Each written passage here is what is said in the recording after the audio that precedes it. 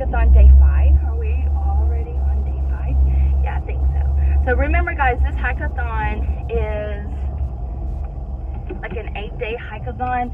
As you guys can tell, I'm not looking at you. I do have my sunglasses on. I'm actually watching the road where we're pulling out my farm. And anyways, so this morning we have already gone over to the park this morning and hiked, and I sweat so bad, and I haven't had a shower yet. I did get my day 4 vlog edited and posted. Also edited another video, and I need to post that here when we get back soon. But my mom just called me and said that her air conditioner went out this morning, and she's waiting on the guy to come over to fix it. Hopefully nothing too bad is wrong with it, but she said she's really hot and she needs a fan. So instead of just going out and buying a fan, I told her I would just bring her one. You know, hopefully it won't be too long. Sorry, I'm going over the railroad tracks, gotta watch. So anyways, like I was saying, I'm taking my mom a fan, and Dakota and Winter in the back seat. We had a difficult night because Dakota decided to become a lady for the first time, so she went into heat for the first time last night. And so my mom brought me some. My mom was out and about at Walmart, and so she brought me some doggy-like disposable diapers, but she's not liking the diapers. She's like broken when she has the diapers on. And yeah, so that's been an interesting thing already going on this morning, and like late last night I didn't sleep well because she just decided that she didn't like it. Sorry about Winter. Winter, sit. Oh, now guys, I usually have like this like cloth things, so I'm stopping for a train now because I have to cross the train again, so I cross my side pretty quickly. But anyways, there's usually like a cloth thing that goes across like the seats and stuff, but I took it down to wash it and it's drying right now, so they're like sliding around the back seat because I use like leather cleaner, whatever you want to call it, to clean the seats. And there's a guy getting out of his truck behind me. That's always fun. I don't know what he was doing, but anyways, that's what we're doing this morning. I'm still reading Ruthless Gods. I did realize that I didn't do my exercises yesterday for Midnight Sun or Ruthless Gods, so I guess I'll be doing my exercises again for Midnight Sun and Ruthless Gods today. And yeah, so that's going to be a fun day. Usually on Fridays I have off, so I'm off today. Or like every other Friday, sometimes every Friday. Right now it's like every Friday because we really don't have a lot going on with work. And so I usually take Fridays to clean. I already cleaned my master bathroom, as you guys probably saw from the vlog yesterday, but I need to clean the rest of my house also. Swept the mop yesterday, so I probably won't be mopping today. I always usually try to sweep up at least once a day because the dogs go in and out in a dirt patch, so it's just nice to keep it clean, especially if random people come over.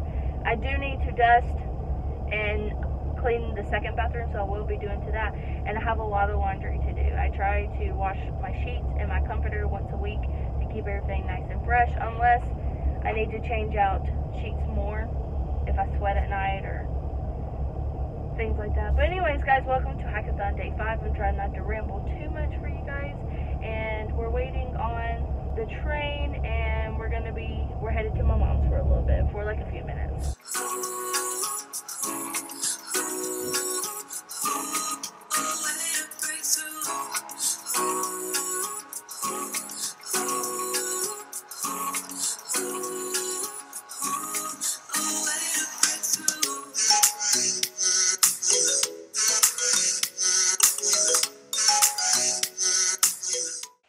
I want to make this kind of check-in really short and sweet. I've been cleaning the house today and just making dog treats and stuff like that. But I just finished the audiobook of Ruthless Gods by Emily A. Duncan. And I don't have a star rating just yet, but I am going to say that I immensely enjoyed this. It takes me, like I said yesterday in my vlog, a little bit of time to come out of this world and the setting. This audiobook is so atmospheric, and the book is so atmospheric, and I love every single moment of it.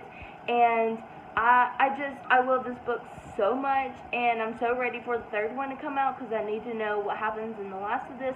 But I'm really leaning towards more like 4.5 stars for the book. I'd really have to like sit down and think about it. I don't think it's a solid 5-star book, but it's still really good and is up there with, like, I think I gave Wicked Saints 5 stars because it was just absolutely amazing.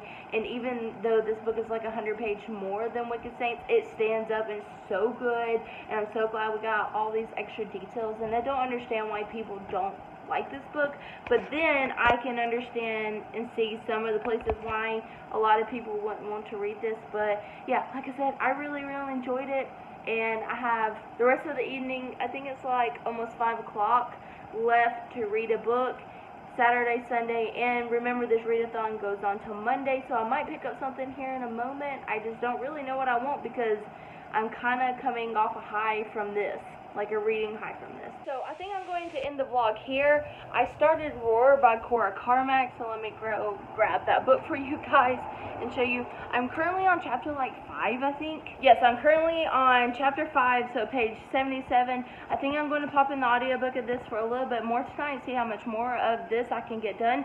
I'm enjoying it. This is a read for me, but honestly, I have totally forgotten everything about the story, so I'm enjoying it like it's the first time I've read it. Yeah, so it's been pretty good so far. We're getting a lot of world building. It's about this kingdom, and you have to have this magic to still hearts of storms, and once you grab the heart of a storm, because the storms plague all these kingdoms, that it becomes like a little gem, and you can actually use the gem to enhance your power. So I'm really enjoying that, and there's a lot going on between the prince and the princess, who are betrothed to each other, and a lot's going on there. So anyways, I'm really enjoying it so far. So like I said, I'm ending the vlog here.